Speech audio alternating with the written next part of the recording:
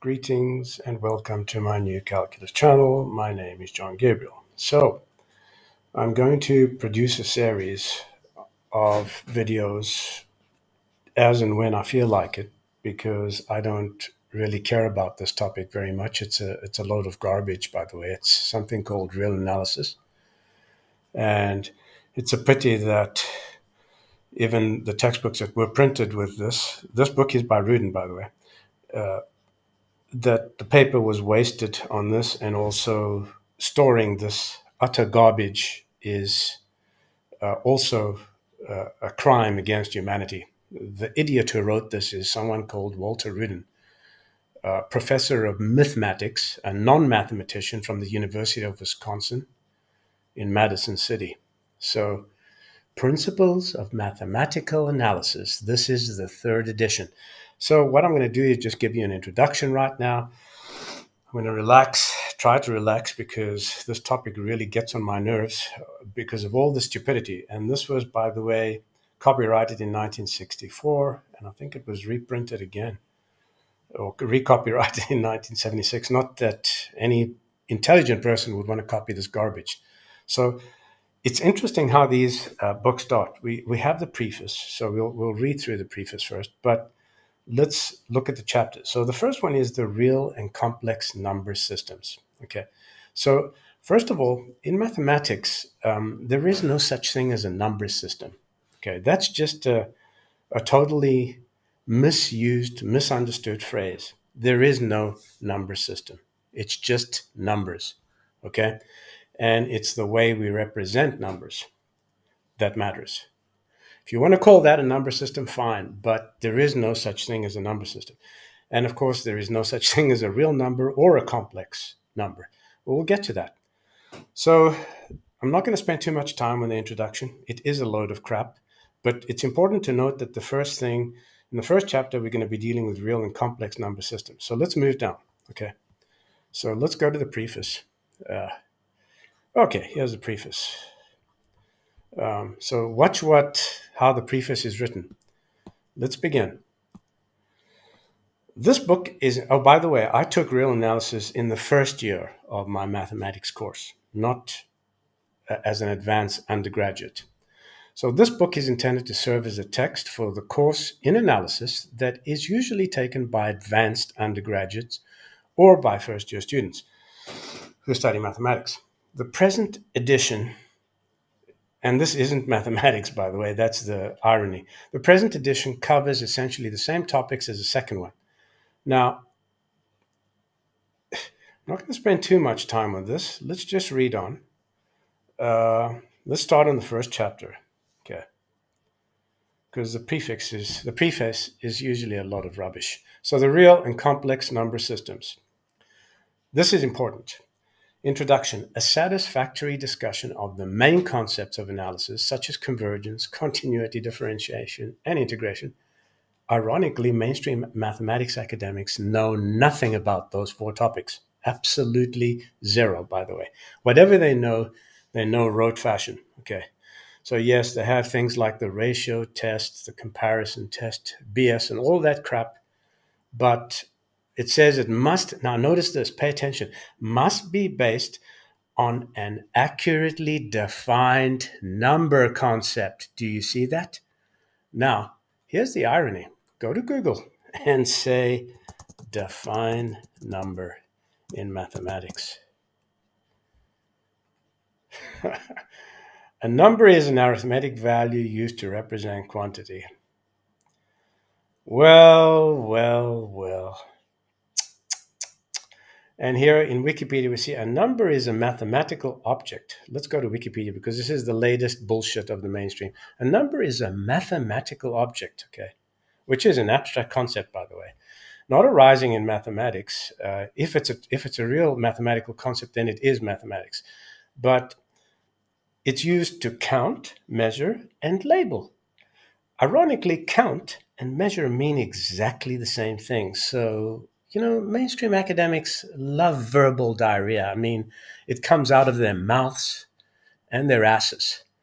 And label. Label is the same thing as a name, okay? And so it tries to define number, by the way, and it goes into a whole lot of drivel here.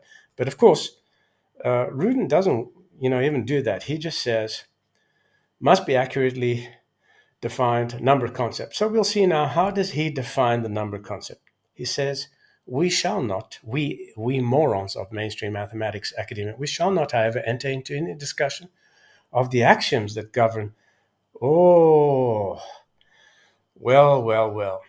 govern the arithmetic of integers. First of all, that statement is loaded with bullshit. There are no axioms that cover the arithmetic of integers. First of all, it's the arithmetic of all ratios of magnitudes, because long before number came along, we had ratios of magnitudes. Now, you'll see that if you look at my article called Gabriel Arithmetic, okay, I prove that all arithmetic comes from ratios of numbers, and that really a number is just a measure of a ratio, actually. That's all a number is. More accurately stated, a number is a name. See this thing with label? They're all confused. With Wikipedia, it's a name, it's a label that is given to the measure, okay, that describes a ratio of magnitudes. And you'll find all of that in my world-class article, first time revealed since the ancient Greeks. And by the way, it was never published by the ancient Greeks, nor by Euclid. I was the first to publish this information, okay? I am a genius. And of course, nobody before me had the intelligence or the capability to realize these important facts. And in here, I show you how to do the 4 basic operations of arithmetic, okay? And I've already produced videos on it, so I'm not going to spend time with this. But, so again, this very first sentence and the second sentence are filled with bullshit. We shall not, however, enter into any discussion of the axioms. Well, there are no axioms in mathematics, and it's not arithmetic of the integers, it's arithmetic of the ratios of magnitudes. The arithmetic from the ratios of magnitudes is transferred intact to algebra through the abstract unit, okay? Get that? But assume familiarity with the rational numbers. Wow. So now, so he's this fucking idiot, Walter Rudin, is talking about the arithmetic of integers, but then he's talking about rational numbers. So the numbers of the form m over m, where m and n, there is so much circularity in that, people. Don't you see it? You fucking morons, wake up. I'm speaking to you to enlighten you, to pull your head out of your anuses, to wake you up, okay? So I haven't even gotten past the first paragraph, and it's all wrong. It's all BS. And then immediately, without even knowing what a fucking number system is, because this idiot, Walter Rudin, didn't define it, by the way. Where did he define it? Nowhere. He talked about it in the preface, but there's no definition of it. Okay. And by the way, I'm going to be brutal because this needs brutal treatment. This needs to be extracted out of mathematics courses worldwide. It's not mathematics. Okay. The rational number system. He begins to talk about the rational number system. We don't even know what number systems are. We don't know what rational means. We don't even know what rational number means at this stage. But he says, a satisfactory discussion of the main concepts of the analysis must be based on an accurately defined number concept. Did you notice how much time I spent on that, you young fucking morons between the ages of 18 and 25? Did you notice? I read carefully. I'm not like you. I'm 63-year-old. You fucking cunts. Wake up. The rational number system is inadequate for many purposes, both as a field and as an ordered set.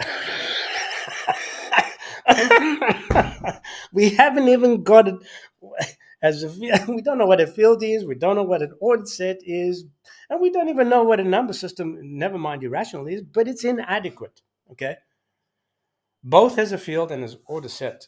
These terms will be defined. Oh dear, so now he's Without defining them, they will be defined in sections 1.6 and 1.12, because you know what? Because they're defined circularly, and because these apes don't understand what they're talking about. So they want to establish a lot of shit first on which they can build more shit. This is like what they teach you when they teach you your trade of mathematics. Is the field of mathematics is set theory. And when they teach you set theory, they teach you how you can obtain sets from more sets. It's a typical phrase that most moron professors use in an introductory course to the foundations of modern mathematics. So, for instance, there is no rational p such that, what the fuck does that even mean? You haven't defined numbers. We don't even know what 2 is. We don't know anything about algebra. We shall prove this presently. Can you see? We've not even gone past the second paragraph yet. This leads to the introduction of so-called irrational numbers, which are often written as infinite decimal expansions. Wow, whatever an infinite decimal expansion is, and approximated by these. Now notice, I, the great John Gabriel, don't give you concepts that haven't been defined. Everything I give you is defined from scratch, you little bastards who get on my channel and post your 2 cents drivel. When you masturbate, your brain goes dumb, and it's already dumb and it goes dumber. So stop masturbating and get your head out of your anus. Okay, so a well-written book doesn't start off with a whole lot of terminology, which means absolutely BS. And then, of course, look at this. Thus the sequence. Oh, and we still don't even know what a sequence is. But that's coming, don't worry. We'll produce all this shit, because if he just had to give you this from the beginning, you'd say, wow. So what they're doing is they priming your brain. They're coating it with shit so that they can add the final layer of shit. Does that make sense? Okay? So that's the sequence tends to square root 2. What the fuck is square root 2? What is this symbol? But unless the irrational number has been clearly defined, the question must arise, just what is it that the sequence tends to? Oh, suddenly the idiot got a what is it called? A conscious moment. So this sort of question can be answered as soon as the so-called real number system is constructed. All right, so the first proof it gives you is an ancient proof by Hippasus of the square root, not the square root, but of the irrationality of the incommensurable, rather, let me rephrase it, of the immeasurable ratio square diagonal to square side. Okay, so that's the first one he gives to you. And then he goes through that a little bit and explains it and says, all right, this is the final conclusion, that it can't be rational. And you still, by the way, at this stage, all you know is that rational is m over n. But m over n can be a number. N, he still hasn't defined number. Okay, he says, we can't enter into discussion until we've defined it. Well, up till this stage, said nothing about number. I mean, nothing about the definition of number. All you have is this bullshit on Wikipedia. Okay? So I'm being brutal because I have to. So I think I'm going to leave it at this point, and I'll continue with introductions. And look at this. The first thing you get is non-mathematics. And I'll deal with this in the next video, okay? Because this definition now is just something they throw at you. And of course, ordered, set, and field. And so you've got all these introductions that make them feel smart and make them feel erudite, but they're actually the most incompetent nincompoops on the planet. And if you look at a math any PhD dissertation, it's full of this crap, full of it, okay? Full of bullshit. I mean, it's unremarkable drivel from the beginning, from the very first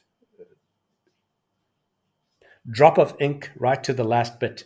So, okay, that's pretty much it. I'm John Gabriel. If you're not already a subscriber, become a subscriber. And if you want to know how we got arithmetic, this is the article you come to, okay? This is the article. Never been published before.